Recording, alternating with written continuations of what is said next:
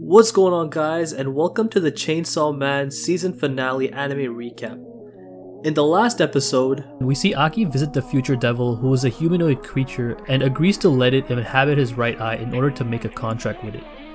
Denji and Power are trained by Kishibe, who tells them that they will soon be practicing in real combat to capture the people who killed Himeno and public safety. Kishibe and Makima meet in private, in which Kishibe accuses Makima of knowing about the attack on public safety and letting it happen. Makima meets with the leader of the Yakuza and threatens him with the eyeballs of his associates' loved ones in order to get information about the Snake Girl's contract with the Gun Devil. Division 4 and the police begin their mission of capturing the Snake Girl and Katana Man. We are then introduced to some of the members of Division 4, including the Shark Fiend, Violence Fiend, Spider Devil, and the Angel Devil. Aki finds and fights the Snake Girl, who summons the Ghost Devil from her encounter with Himeno and orders it to kill Aki. We find out the Future Devil allows Aki to see into the future to dodge attacks, but he still gets caught by the Ghost Devil and gets strangled out. Episode 12 opens up with Aki being strangled up by the Ghost Devil. As he starts losing consciousness, we get a flashback of when Aki had just teamed up with Himeno. We see them at a restaurant as Himeno peer pressures Aki into smoking his first cigarette, but she eventually backs off when Aki reveals to her that he's still a minor. Once he regains consciousness, we see that Aki is no longer in the clutches of the Ghost Devil, as it seems to have let him go. As he looks up to it, it puts its hand out and gives Aki a cigarette. After grabbing it, we see that it says "Easy Revenge" on it, which snaps Aki back to his senses, and is reminded of what Himeno told him. The Ghost Devil has no eyes and therefore can't see, so it uses its victim's fear. After remembering that, Aki slowly makes his way towards its head and swiftly decapitates it and kills the Ghost Devil. He then turns to the Snake Girl. Just as she was about to summon the Snake Devil, Kobani gets behind her and puts a knife to her throat. Aki then orders Kobani not to kill her. We then see Denji and Power in an elevator, and they get in a scuffle about eating zombie meat. As the elevator opens up, they are greeted by a horde of zombies. Denji notes that they haven't noticed their presence, to which Power responds by yelling. She tells the zombie who she is and charges at them, telling Denji to watch her back. However, Denji chooses to ignore Power and close the elevator door.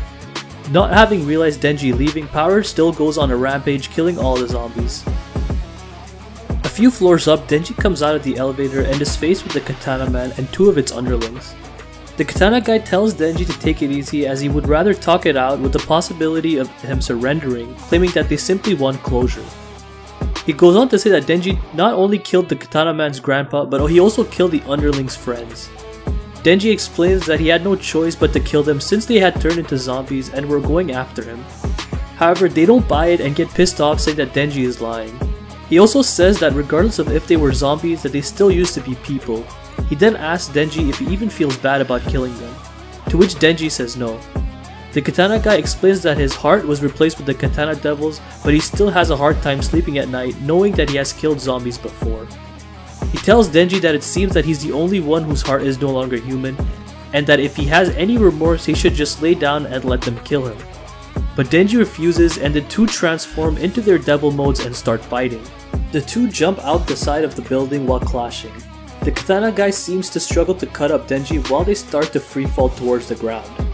Denji gets kicked down to a rooftop where they both exchange a few blows before Denji gets kicked away onto a moving train. The Katana guy says that Denji has gotten stronger and asks him what he's fighting for. Denji says that he's trying to protect the comfortable life that he has built up, and that despite having to put up with Aki and Power, that life is good. They continue to clash, and although Denji is holding his own, he gets smashed inside the train cart. Denji then gets hit by the Katana Devil's special attack where he speed blitzes him, which results in a severed arm. Denji foolishly asks him to stop using that move, but he does it again and Denji is left armless. The Katana Man says that it's over for Denji since he has no more arms to fight with, and asks him to apologize for killing his grandfather. To which Denji replies that the fight isn't over since he still has the chainsaw on his head. The two clash one last time and we see Denji's last chainsaw break apart. But we find out that Denji was able to produce a chainsaw from his leg, which he used to cut the Katana guy clean in half. The Katana guy wakes up in his human form, tied up to the train him and Denji just fought in. Denji notes that the two are quite similar, especially when it comes to their healing abilities. He also says that he isn't satisfied yet despite having captured his target. Denji mentions that because the katana guy killed Himeno, that there is one less hot woman in the world and that just doesn't sit right with him. Just as Denji suggests a contest, Aki shows up and gives the police their location so that they can take away the katana guy. Denji asks Aki to join his contest. He explains that since katana guy shot Himeno, that they should take shots at him. Nut shots to be exact, and the one who makes him yell the loudest wins. Despite some reluctance on Aki's side, he decides to participate in Denji's contest and the two proceed to absolutely destroy that man's balls. Makima is seen reporting the details of the aftermath of their mission. We find out that Snake Girl is called Akane Sawatari and that she used to be a devil hunter that worked in the private sector. Akane had a contract with the Gun Devil and was ordered to retrieve the Chainsaw Devil's heart. Just before they were about to ask why the Gun Devil wanted the Chainsaw Devil's heart, Akane was killed by a devil. Makima speculates that this could be due to her contract with the Gun Devil. She goes on to say that from this mission they were able to amass 1.4 kilos of the Gun Devil's flesh, and combined with the 5 kilos already in public safety's possession, the chunk of flesh has finally begun to move towards the main body. We see Aki going out for a smoke and the cigarette he picks up is the one the Ghost Devil handed him, that had Easy Revenge written on the side. He goes on to smoke it and we see the word Easy slowly turn to ash. We then see Denji passed out in Aki's living room. It then cuts to a first-person view of someone walking down some alleyway.